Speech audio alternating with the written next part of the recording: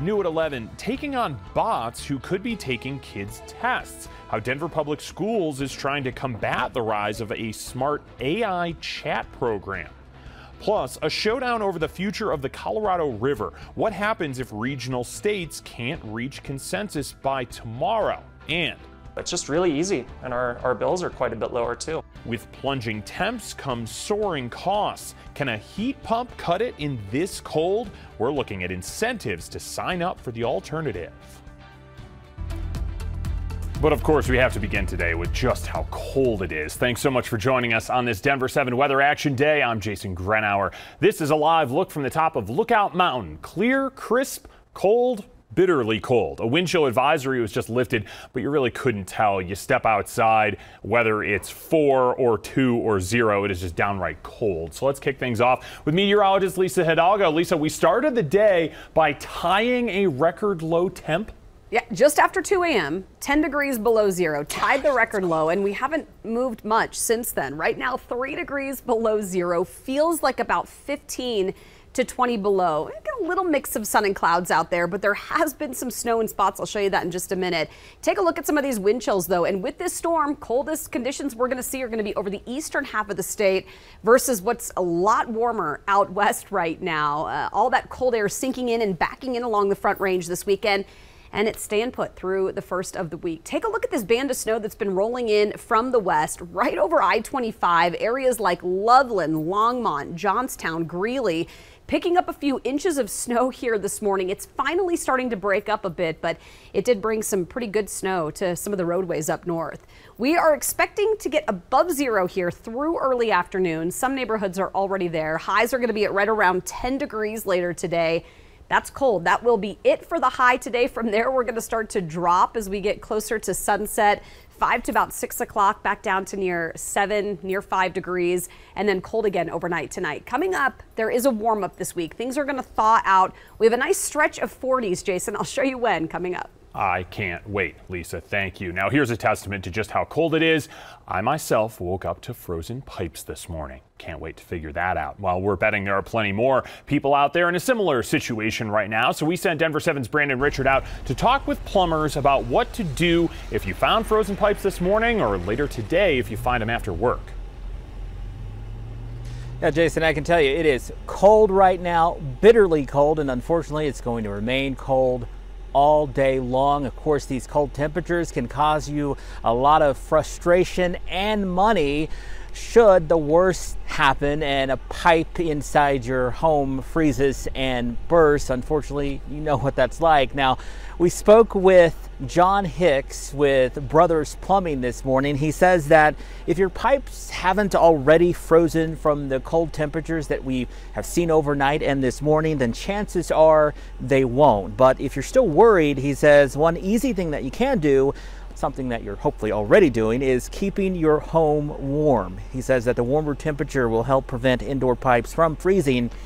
He says if you can and haven't already, have your furnace checked. You know, when temperatures get this cold, furnaces are running nonstop 24/7. He says if your heat does go out, or if you're just worried about your pipes freezing, there are some other preventative measures that you can take to save yourself from a costly repair, which could cost hundreds, even thousands of dollars. But if the wind does pick up and so forth, and you start getting infiltration, then some of those cold spots where it is infiltrating, you could have some freezing pipes inside of the homes. And opening cabinets and cupboards and things like that where those pipes are existing that you've had maybe problems with before, to keep those nice and warm. And John also emphasizes the importance of regular maintenance. He says that can really save people a lot of frustration this time of year, not to mention save them a lot of money. We're live in Denver. Brandon Richard, Denver 7. Brandon, thank you. And I just looked up one more tip. Make sure if your pipes do freeze to thaw them out slowly to try to prevent them from bursting. That's what I get to do at home right after this newscast. Well, most homes in Denver are heated with natural gas, and we've been telling you for weeks about people's bills doubling or tripling because of high natural gas prices and because of how cold it has been this winter. And as you might expect, people are now looking for alternatives, and that includes heat pumps. Now, they work like a reverse reverse air conditioner, soaking up natural heat from outside even when it's cold, then releasing it into your house at an even higher temperature. They are fully electric, and modern ones can heat a home even when temperatures fall below zero. But they can be expensive. Dan Esposito says it would have cost him around $21,000, but a rebate from Xcel and the city of Denver brought his cost down to about $13,000. Your energy bill going down is really big. So if you can finance the after rebate cost and maybe secure a low rate there, then the savings on your month-to-month energy bill might make things pencil out for you. Now, the city thinks there will be even more interest in heat pumps this year because of the Inflation Reduction Act, which provides federal tax credits for the same equipment. Those federal rebates should be available a little bit later on this year. Now, even in these frigid temperatures, volunteers will go out tonight and count how many people are experiencing homelessness in the Denver metro. Organizers say the weather will impact the results of the annual point-in-time count by skewing the number of people considered sheltered versus unsheltered. However, officials say that the total number should still be accurate. Well, new this hour, a Denver rec center reopened this morning for the first time in weeks after being used as an emergency shelter for migrants. The Rude Rec Center is in the Sun Valley neighborhood. The city says it has helped shelter more than 42 migrants since early December. Right now, just a few dozen are housed in another emergency shelter, also run by the city.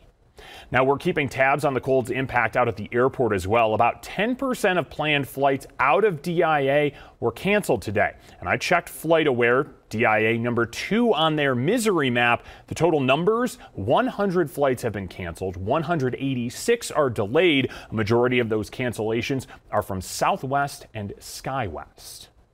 Well, from the skies to the streets, Colorado is #1 in the country for auto theft. But today, a state senator will unveil new legislation to try to help curb auto theft. Under current law, if a stolen vehicle's value is under $2,000, it's considered a misdemeanor.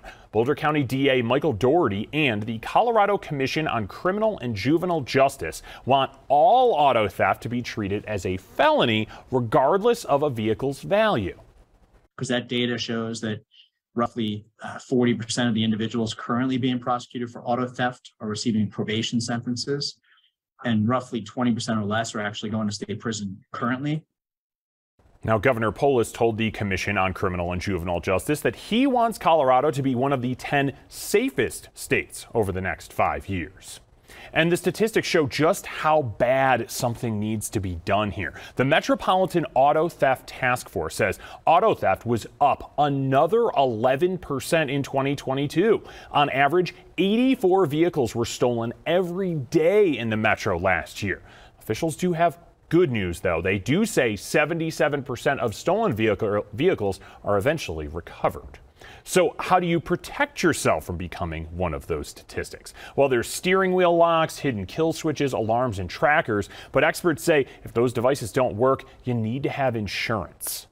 These are people that are dangerous criminals in many cases that are using these vehicles for drug crimes, violent crimes. When you get a car back, many times that vehicle is damaged. It's a total loss. It has drug paraphernalia in it or has been used in a violent crime.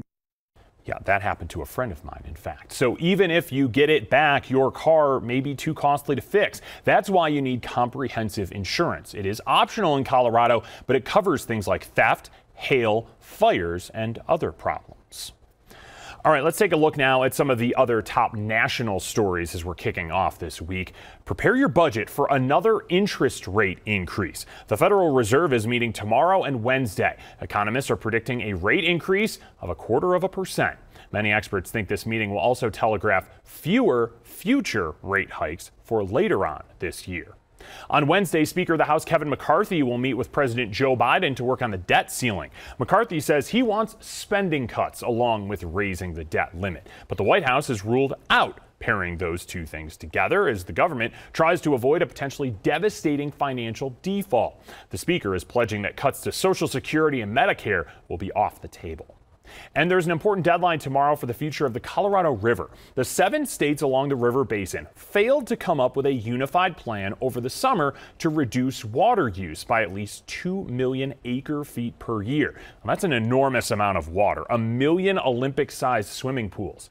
If the group of states and tribal nations can't figure things out by tomorrow, it increases the chances that the Bureau of Reclamation will just make decisions for them and impose strict new usage rules. We, of course, will keep you posted. Still to come, how Colorado's largest public school district is planning to deal with the rise of a powerful artificial intelligence some people are using to pass law exams and prepare speeches for Congress. We'll explain. And don't make a scammer your Valentine this year. The signs, they're looking to rob you instead of romance. That's next.